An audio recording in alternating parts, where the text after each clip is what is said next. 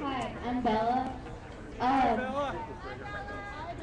just wanted to say that there's a whole bunch of people here, and there's nobody that like looks alike or anything. But the bottom line is people need the same things, and people don't need 7 Mercedes-Benz.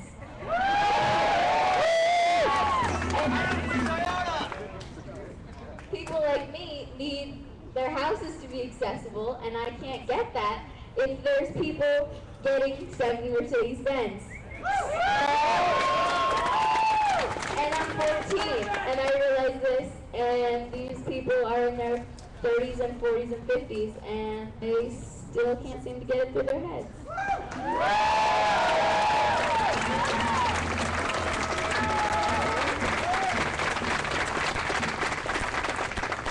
Hi guys! Hi. I'm Tiger, and I'm very nervous. I am a single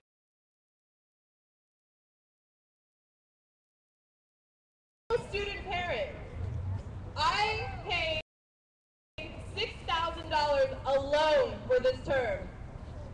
I got $135 for a refund for myself and my son to live on for the next 3 months. I now know why our young women think they need to strip to pay for college. We should not have to disrespect ourselves for the right to education.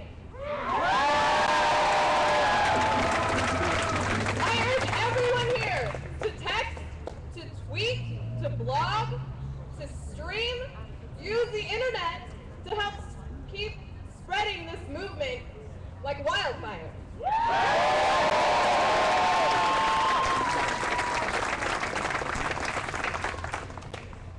Hi, my name is Keith. I'm one of the police liaisons, and we're going to just kind of announce a little bit about our role and a couple things that we've been doing this morning. So our role is to kind of communicate to you guys. And Speak up, Kate! Speak up! they come to us if they have something that they want to express to the marchers, and we pass it along to you guys. Along the street, we'd be using the people mic approach.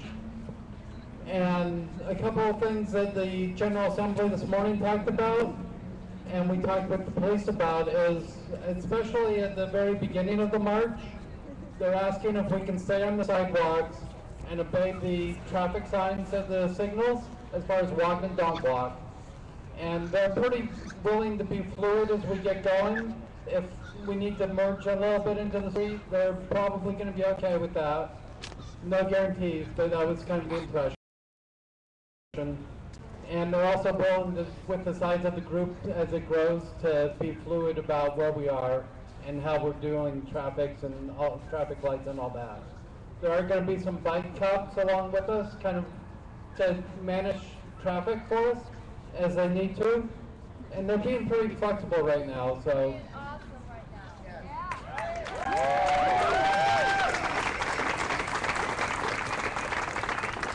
So if you see anything or need us, just find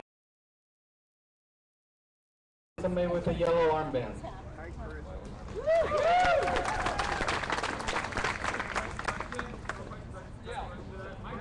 Hi, Jack. Is this march going to be? Oh, just on the sidewalk. Just on the sidewalk. No. Okay. Initially, it's the parking lot. Sheckler.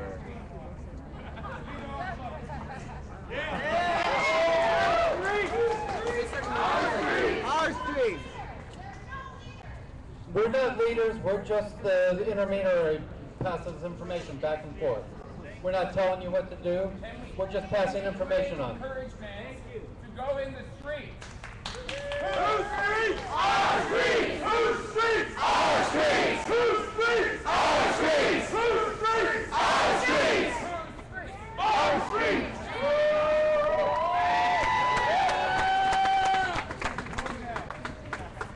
Well, no. Yeah. I mean, initially, sidewalk, streets, okay, is that what you were saying? That's the impression they've given us. Okay, because we're going to go with the street. I'm okay with that. Because they are part of the 99%. I get fucked over business. All of us. You see the new thing I got? It's so much better than putting it in my bag. We are all autonomous individuals. Free to make their own decisions. Free to make their own decisions. That's all.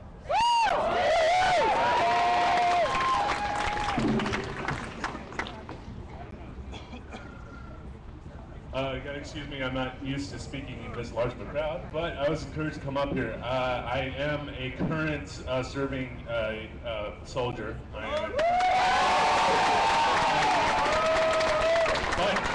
I was actually told by our suggested by my chain of command I should not be coming here this weekend. So my 11 years in the military, this is the first order I've ever defied.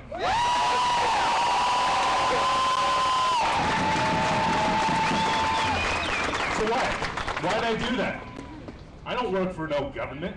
I don't work for anybody but you guys. I made an oath to defend all enemies, foreign and domestic.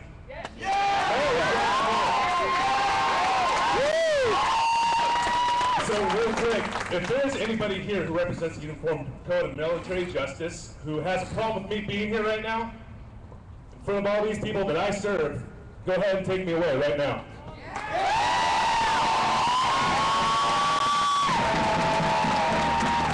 This last point, I want you guys to look to your left and look to your right. These are your brothers and your sisters. Yes! Okay? We're in this together. There's no individuals, but there is. But we're going to be a team on this. At the same time, we're all for the same cause. Take a moment. Take a moment to shake hands and hug your brothers and sisters right beside you.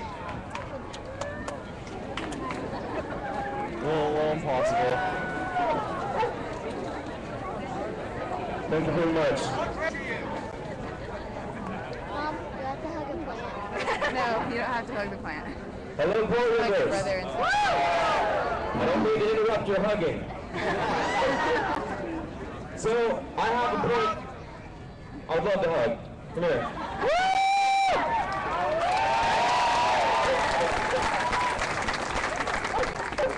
I would like to make a quick point. I'm not sure if anyone has made this point already. If so, tell me to shut up. But I've been watching a lot of the stuff going on in Wall Street, and I've been watching a lot of media because I can watch YouTube at work, which is awesome. Yes! So I've just been consuming, and I've been watching political pundits on one side and on the other, and there's a lot of people chatting this and that, and a lot of people, from what I've been seeing, they want to make it as though the Tea Party is on one side, and they're over there, and then the occupiers are on one side. And this is what I have to say about that. Although those people may have differing views and some things here and there, the thing I would like to stress is that they're concerned, we're concerned, and although there may be vast differences on certain things, I think as this movement progresses, we should make an effort to extend our hand out to those people. Because they are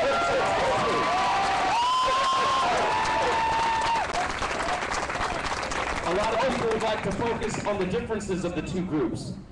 We should focus on the common ground. They don't want money in our government either.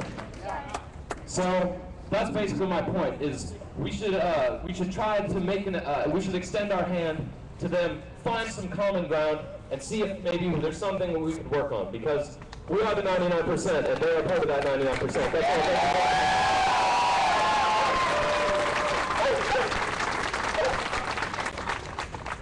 It's like the first time I'm speaking on a crowd like this.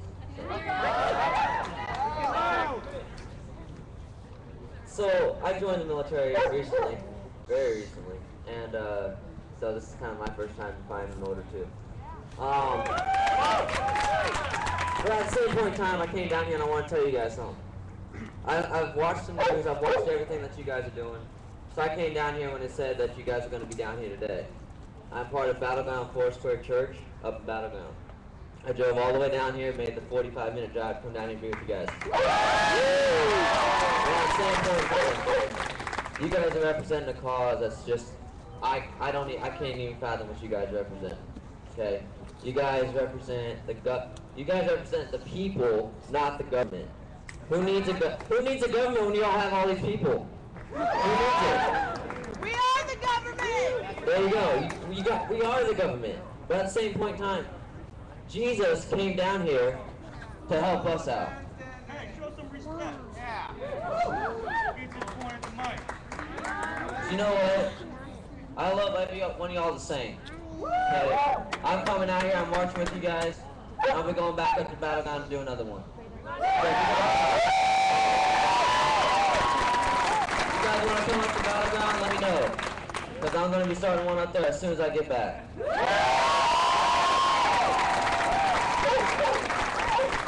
Hey everyone, I'm from Portland, Oregon, the metropolitan area. In this area, I grew up here. I'm from the Northwest. I came from a very dysfunctional family. I was a homeless kid, a street kid on the streets. I know what it means to struggle, and we're in this together. I just have to say that. So yeah, thank you.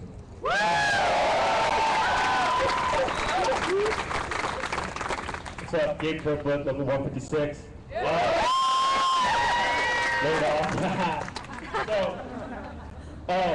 One thing I want to say is, and this is kind of personal, and I don't, if the family's out here right now, I don't want them to feel like I'm like trying to take over their suffering or something as a political cause, because I'm not.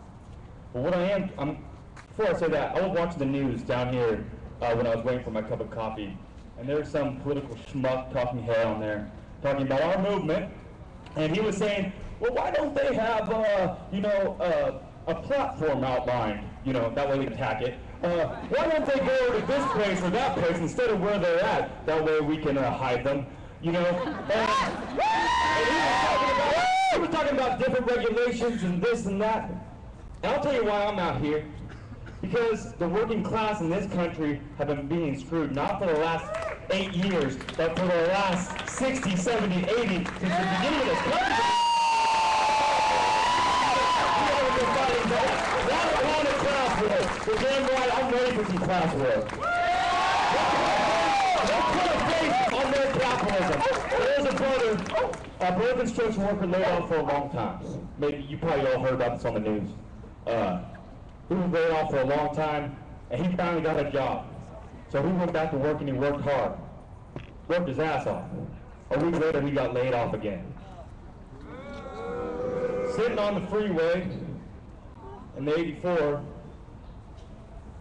he couldn't bear the thought of going back to his family and tell them that he lost his job. So he got out of his car and he jumped. That's capitalism, folks. That's capitalism. And it's sad and it's tragic and it needs to go. It ain't about regulations on Wall Street. It ain't about this law or that law, this politician, that politician, or a blue tie or a red tie. It's about fucking capitalism. And it needs to go.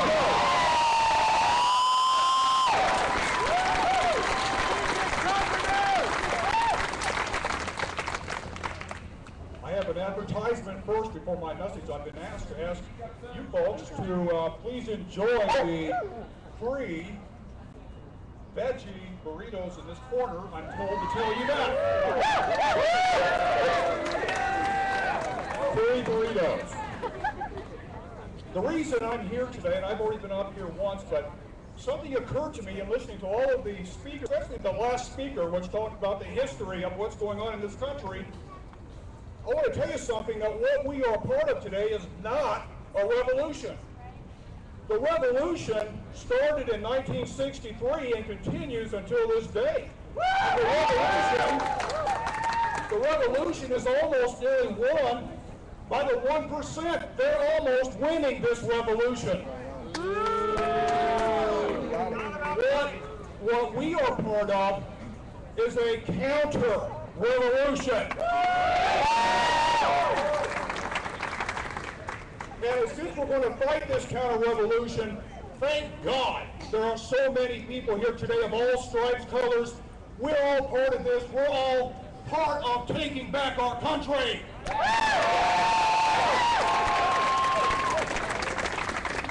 A couple of years ago, I had to retire. I ran my own business. I worked very hard for 40 years. I was forced out of my business, having to sell it for nearly nothing because my industry have been exported overseas. But thank goodness I had a savings account, investment account that could supposedly carry me through my retirement years, but guess what? I only have about 33% of all my 40-year savings left over thanks to our friends on Wall Street. So let's give it all in the next days to come. Let's take this counter-revolution and shove it back at them. Yeah!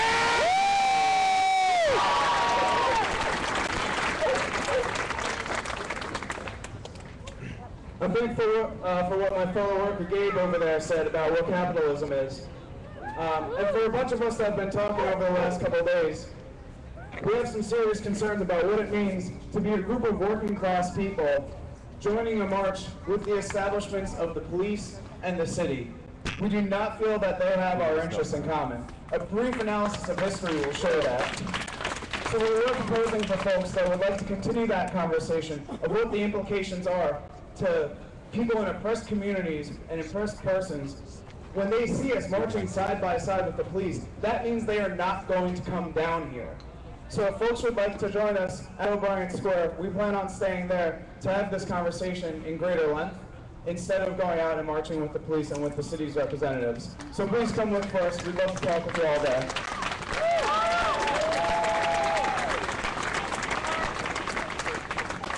Hi, my name is David. I'm an engineer in training, and I've observed that there are a lot of diverse grievances and views in this movement. And some of the common threads that I've seen is people are for government accountability, and a lot of people have specific grievances in terms of our economic situation. Either people can't find jobs, or have lost their job, or just struggling to make ends meet. And what I think is very important is for everyone to understand the root causes of our economic problems. Because if we do not understand the root causes of our economic problems, we can't hope to solve them. So, since I'm an engineer, I'm kind of a numbers guy, and I'd like to share a few numbers that I found on usdebtclock.org that you can all check yourself, and that will put our economic problems in perspective. The current U.S. national debt is 14 trillion. That's 14 with 9 zeros after it. The U.S. gross domestic product, that's how much money our country generates, is $15 trillion. But in addition to our debt, we also have $115 trillion in unfunded U.S. liabilities. What that means is that we have $115 trillion that the American people are on the hook for. It's in the pipeline. This includes $15 trillion for Social Security, plus $20 trillion for prescription drug liability, plus $80 trillion for Medicare liability. What about the war? Tax the rich! I'll get to that. The liability per taxpayer is $1 million. The U.S. population is 312 billion people.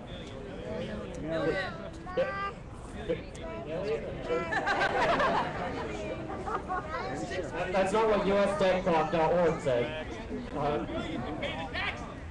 The U.S. income taxpayers was 112 billion, according to usdebtclock.org.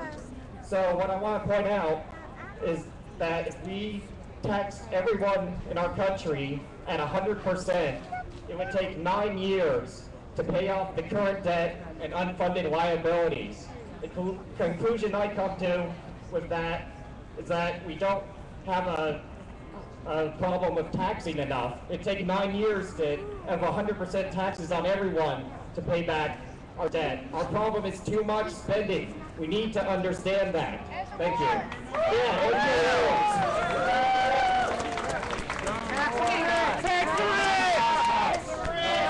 I just thought we might, I don't know whether we're ending now or not, but a little 60s moment. And join me if you know this song.